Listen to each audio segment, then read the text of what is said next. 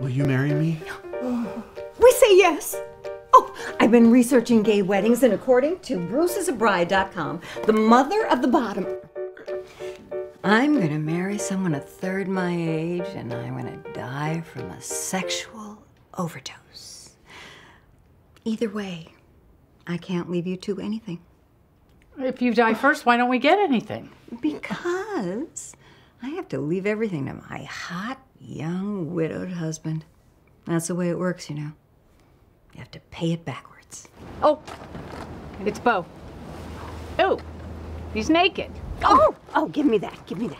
Oh my gosh. Oh, I wish he'd just come out from behind the counter. Oh, that would be so Okay, good. again, ooh, he's your future son-in-law. Well, I'm only thinking of Seth. According to topbanana.com, power bottoms often struggle in a relationship if their partner isn't a big slugger. Yeah, I don't know what you just said. I want my baby to be happy.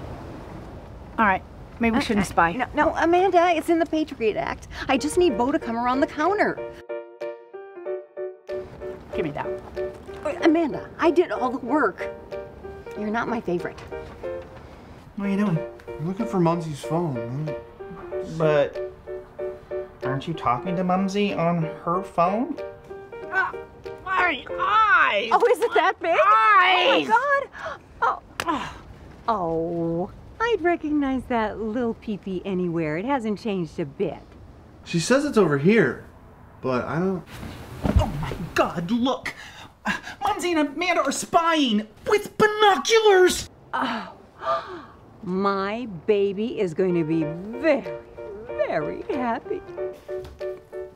I never thought I would say this, but I think I've had enough for today. Bo, baby, I have the best idea for my dress for the wedding. We're all ears, Mumsie, right, Nutty Nut? Huh? Right, squirrel. Wouldn't it be fantastic if my gown fabric were made into a pocket square?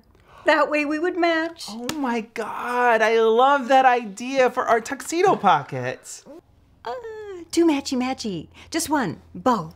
But I love that idea, yeah. Okay, so on to the reception.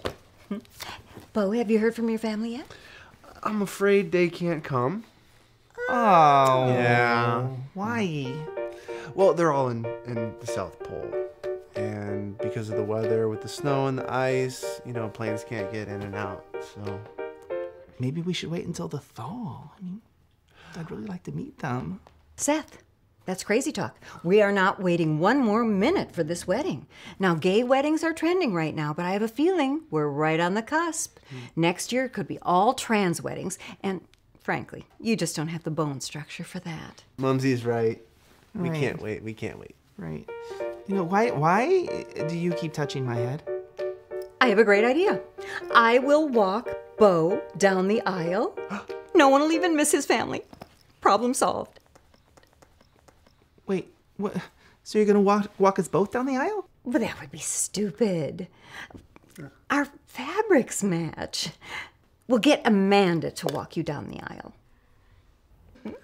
On to the reception. It's going to be outside. And you know, Seth, I worry about those little brown dots on your head. You know, if we drew a connecting line from dot to dot, it would be the map of Mexico. Oh, well, that's not a ball joke, sweetie. Your Guadalajara dot is my favorite. Yeah, it's right over here. It's not my fault. I'm allergic to sunscreen. I have solved that. I've ordered the most beautiful top hat for the reception. You did? For the wedding, too. No. I am not marrying a hat.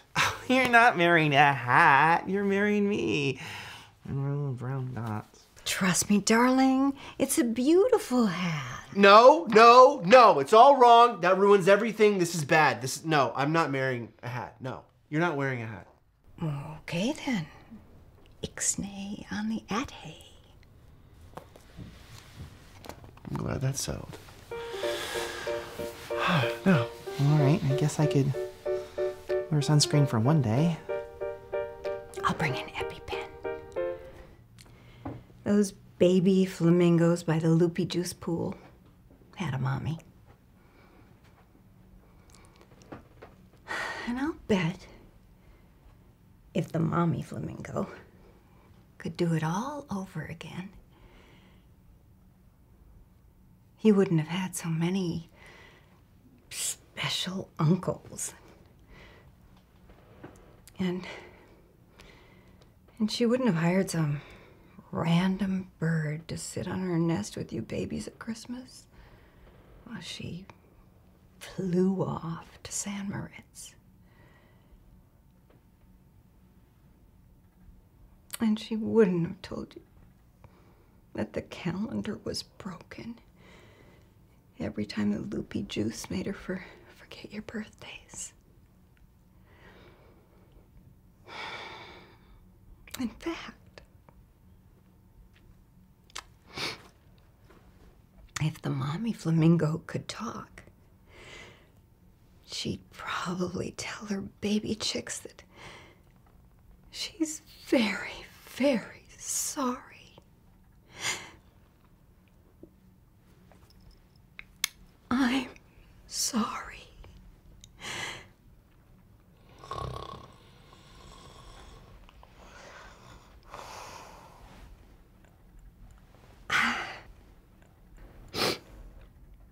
Well, I'm never going to say that again.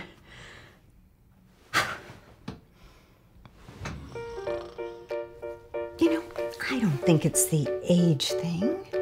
I think it's the beautiful bald head thing.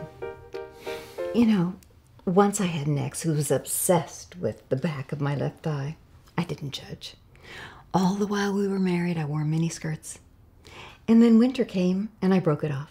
But it was the best 4 months of my life. Oh God, oh God, oh God, oh God.